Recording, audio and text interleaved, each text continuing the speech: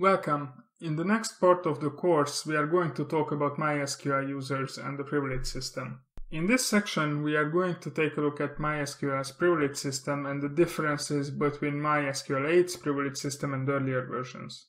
However, first we will learn how to create users and schemas or databases for application. In MySQL, the words database and schema are interchangeable, they are just referring to the same thing. First, we will discuss the basics, creating databases and users for applications. In MySQL deployments, more often than not, accounts are belonging to applications and various roles in the application as opposed to people who would be the actual users of the data at the end of the day. In this video, we are going to take a look at the privilege system of MySQL.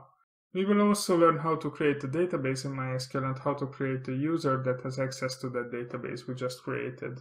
A user account is part of the connection details to MySQL. Different users can have different privileges. You might have noticed that in the first section in the labs, we use the root user. Well, almost. In MySQL, a user is actually user at host rather than just the username. The host means the hostname or IP address the user is connecting from. This means that the same username with different host part can have totally different privileges, even a totally different password. For example, in the slide you can see root at 10.0.0.1 and root at 10.0.0.2 can be two different users. In lab 1 we did not really alter the root user, but the root at localhost user, which is, by the way, the only root user at the beginning. One word on localhost as the host part, that means that user can only connect via local connection methods, like Unix domain sockets and named pipes.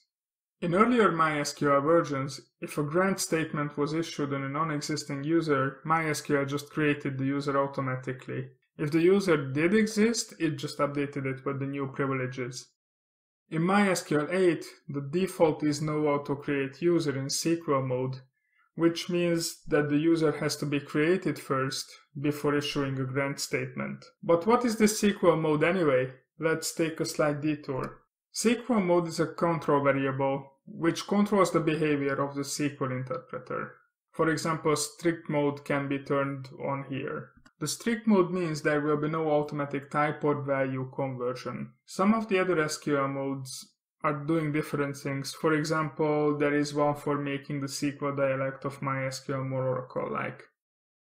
The value of the variable is a concatenation of strings with the wanted mode.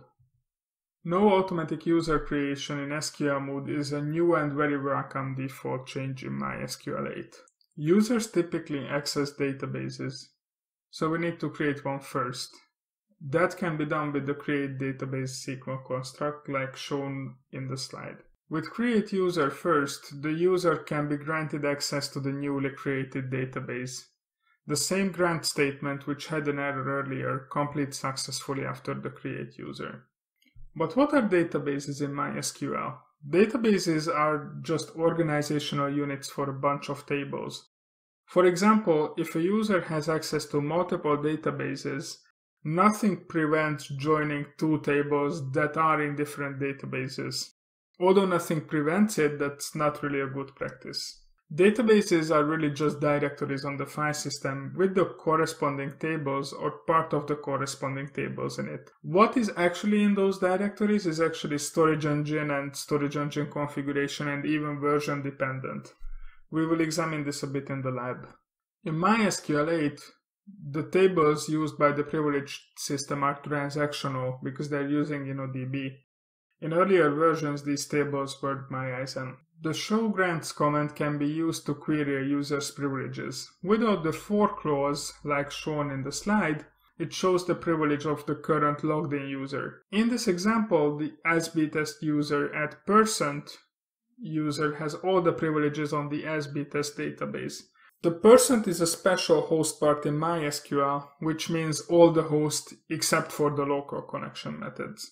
The usage in the grant statement in the slide is a synonym for no privileges. The grant user on star.star is a privilege that will be granted to every user upon creation, but grant usage is a synonym for no privilege, so right after user creation the users would have no privileges.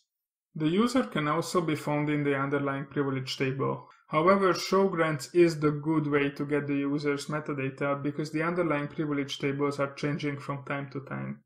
PT show grants is another tool in Percona Toolkit, and it's helpful to extract users' metadata on the server.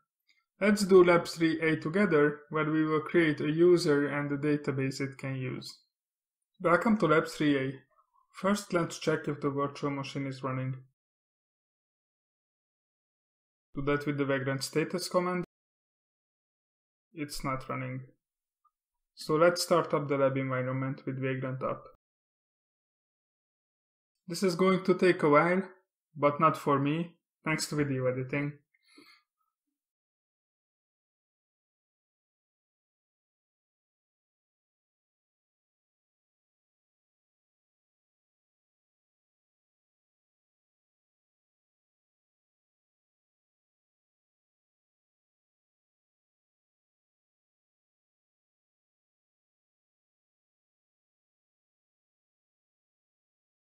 And we are done. Let's log into the virtual machine. Start the MySQL client. Check the existing databases. Let's check the existing users by selecting from the underlying privilege table. So these are the users we have defined. Rep is for MySQL application. This is generated by the automation I use for the labs.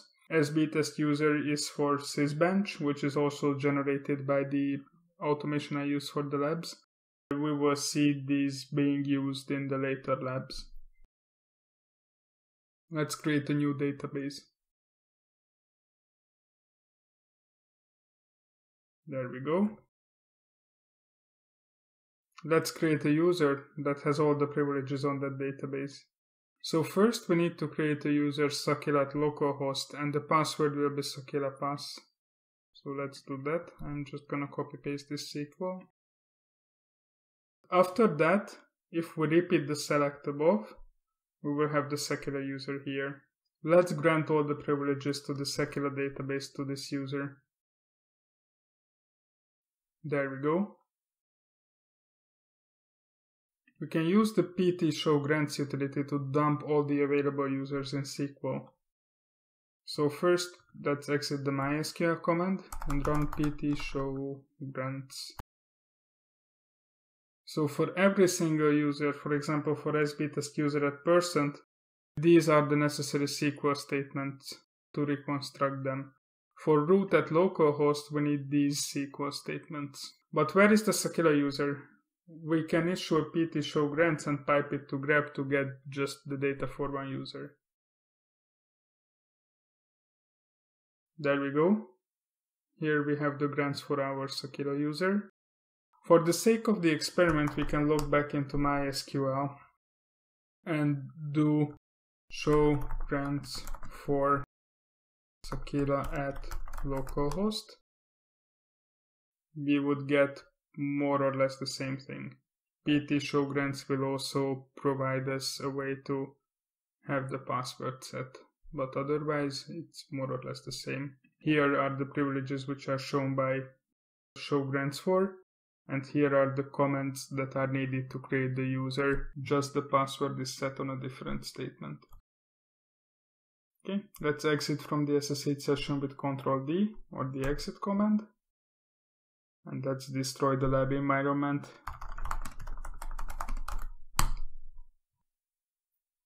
That's it, we are done with Lab 3A.